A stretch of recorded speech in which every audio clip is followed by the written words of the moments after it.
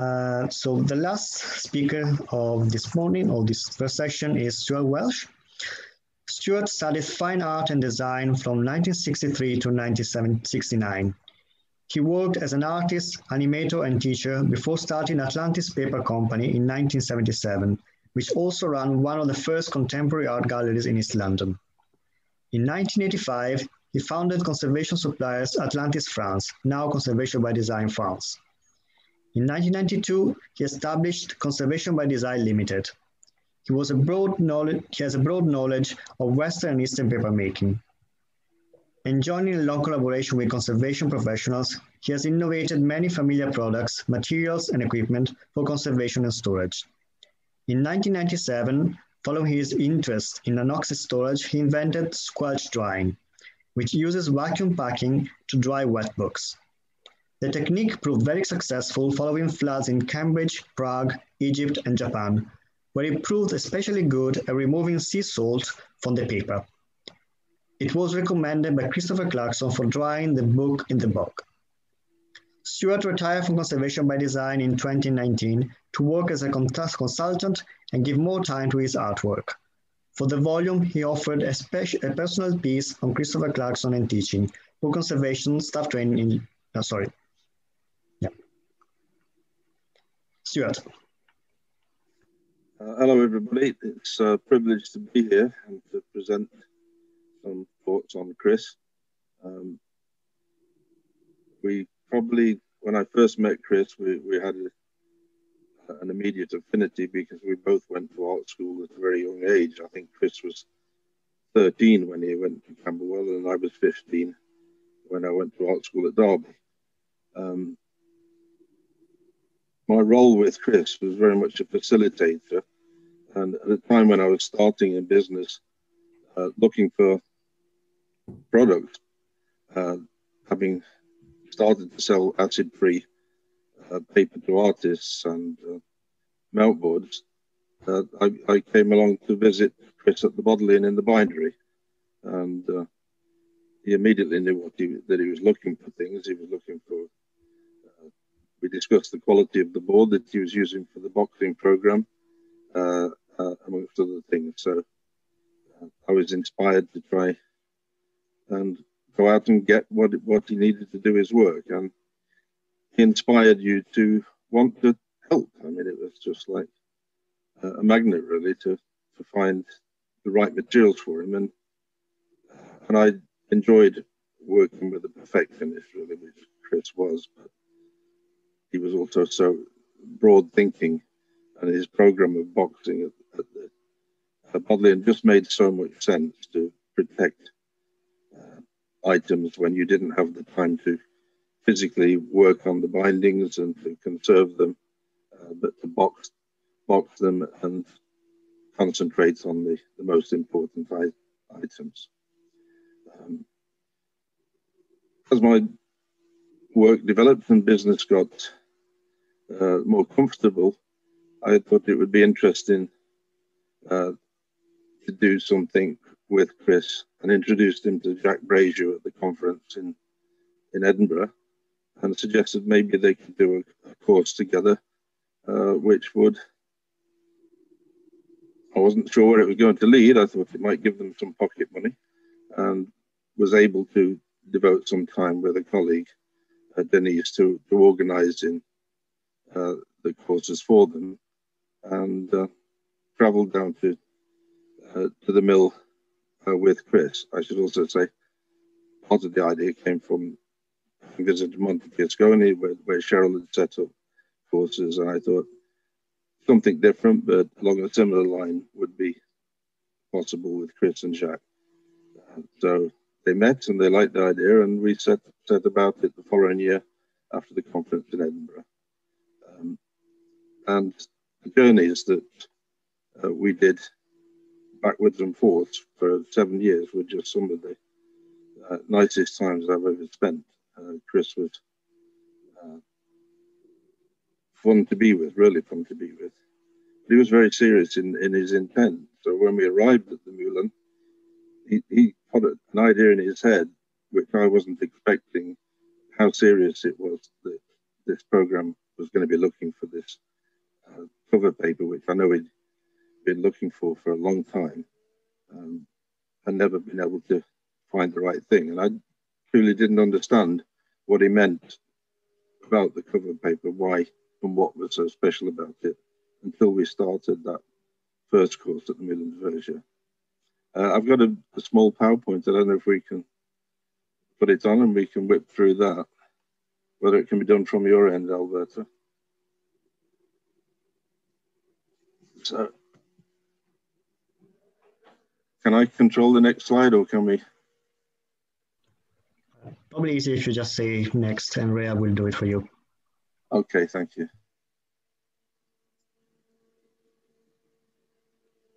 Okay, next, please. So this was a photograph I found recently of Jacques and Chris and myself at the Edinburgh conference in 2006. And when we came up with the idea that we should do something. I'd always wanted Chris and Jack to meet because they were both obsessive type of characters, really. And I like obsessive characters. And totally different people. I wasn't sure how they get on, but we thought, well, we'll try it. So next slide, please. So the idea is we would drive down there, and we bundled everything into my car at the time. And Chris came over, and we, with a huge amount of examples and tools and a heavyweight trunk, and then we had Alan Farrant and Jim Blockton traveling with us from Cambridge, and their luggage, and then my gear. I did take a fishing rod, and we set off, and we took the ferry over to France, and there's Chris on the ferry, heading out on a new adventure. Next, please. We stayed one night at overnight stop, and then we finished up at the Moulin de Verger, and this was the arriving in Jacques' yard at the mill. And then we can go to the next one if you like. We set up in the mill very quickly. Chris was teaching binding, and the idea was to do the limp paper bindings, and Jacques would teach paper making and try to make some cover paper of a grade which Chris would find acceptable. Now, Chris had some examples of paper made by Tim Barrett, which was very strong and met his requirements in terms of tear strength. But it didn't have the aesthetics that he was looking for that he'd seen in those 16th century Italian bindings. Next, please. So I was given the job of setting up a testing for tear strength of the paper, where we put thread throughs and then added weights using my fishing balances to give the strength of the resistance against tear. And that was the setup on an old guillotine that we arranged with a weight holding the paper, and then threads and the balance at the bottom, and we just add weights until it started to tear. Next, please. We actually found that the paper that I thought would be working didn't have the strength of the Tim Barrett paper. It was okay, but it wasn't, and it looked nice, but it didn't have that strength.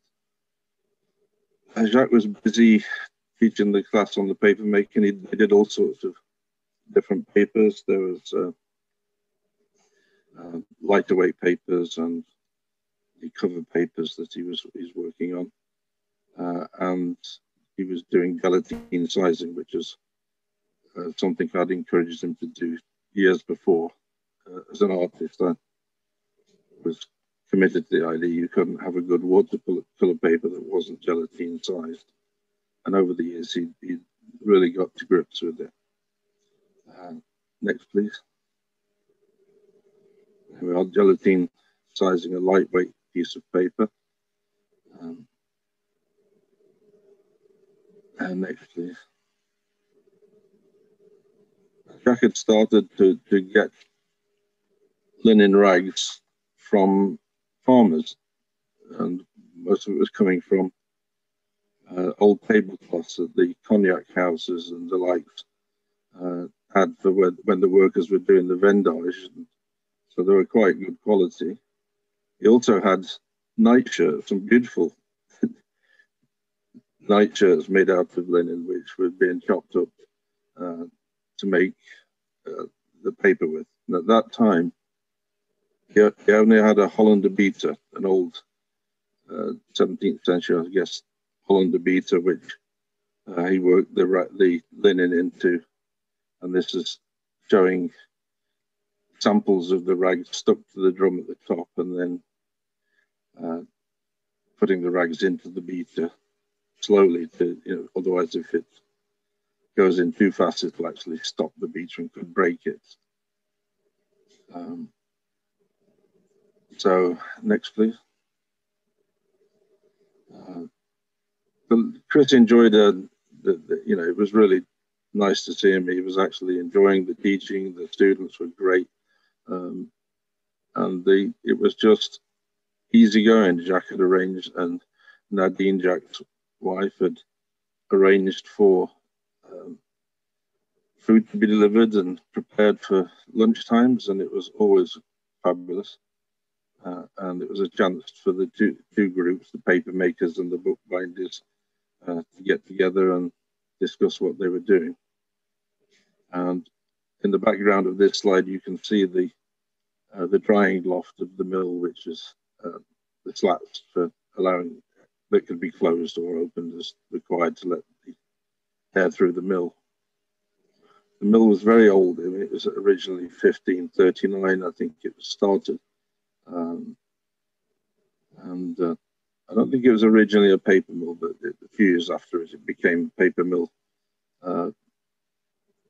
working for the Brandywine trade, working with Dutch merchants. I think that was the input for it. Next, please. This is Chris working and demonstrating in the workshop his models for making the cover paper, the limp paper bindings. Watching him work was a privilege, really. So precise and so well thought. I'm sure, just had everybody engrossed, really. Next, please.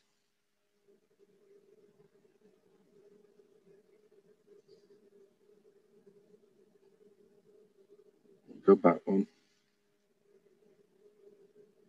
Yeah, so this was in the mill for forming sheets. So I don't know I think whether this was a cover paper sample or not, I don't know.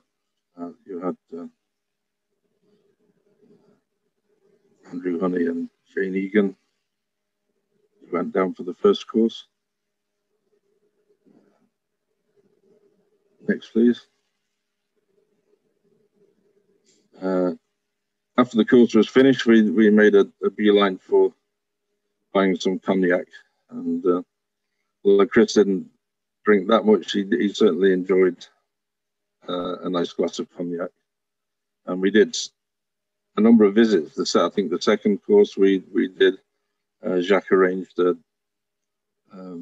visit, and we were hosted by La Fontaine de Pouillard, which was probably one of the most expensive cognacs you can get your hand on, and it was just delicious. And they gave everybody a little sample bottle and took us around their vineyards and showed samples of cognac from 1700 that they keep as testing to make sure that their standard is the same. So that's Alan Farrant and Jim Bloxham there from Cambridge, and then we moved on from there. So the next one, please. Something that we always did really was we started that first year by visiting primarily British World War I cemeteries, and this was we visited numerous ones with Chris and over the years, and this one's at Fleury Chapelle, Fouchy Chapelle. So Chris, you know, had an interest in history. We used to listen to audio tapes on the car when we were traveling, and the history of the world in 100 objects was, I think, the favorite one for Chris, because it had so much interesting information on it. Next one, please. And there we are. I'm ready to cross over back into Blighty again. And, see, my car is just about on it. on its uppers on that one. Did need some new spring putting in eventually. And we did the course for 7 years, I think. And in the second year, Jack had already started building stampers because he felt that that was the only way that you would be able to tell if paper made on stampers would give a different result to what was found from using a holiday beater. And when we came back the year that the stampers were working, Chris was just delighted because he said it must have been the sound that you heard when the mill was first there, of the thumping of the stampers in the valley. And it was proved that the stampers really did make a difference to the quality of the really increased, and which is quite satisfying, really. Eventually, I decided that I got an inkling that Chris wasn't feeling so good, that maybe the journey was going to be too hard again the next year, and so we give it a rest. And also, I think we were running out of students of the quality that Chris really wanted to teach, and that towards the end of that last course, and we thought we could give it a rest and then go back and do it another time when Chris was feeling better. But I didn't realize really that was probably things were getting worse and we wouldn't be able to do it again. But Chris was very sad not to be doing the course again. I think he'd formed a real genuine friendship with Jacques, and just before Chris died, Jacques came over and I took him over to Stanley Road to see Chris, and Chris was really in a bit of his own world at that point, but he looked around and saw Jacques, and he said, his face just lit up, and he just said, "Oh, Jacques," and recognized him straight away. And so I would say I've had a privileged life, really, to work with Chris, and he's influenced products which earned me a living, and his determination to get things right was something you just had to go with. You couldn't possibly dream of presenting him with something which wasn't your best effort in terms of quality and giving him what he needed for his work in preservation. So I don't know if have I done my time? Yeah. So that's it. Thank you, Stuart.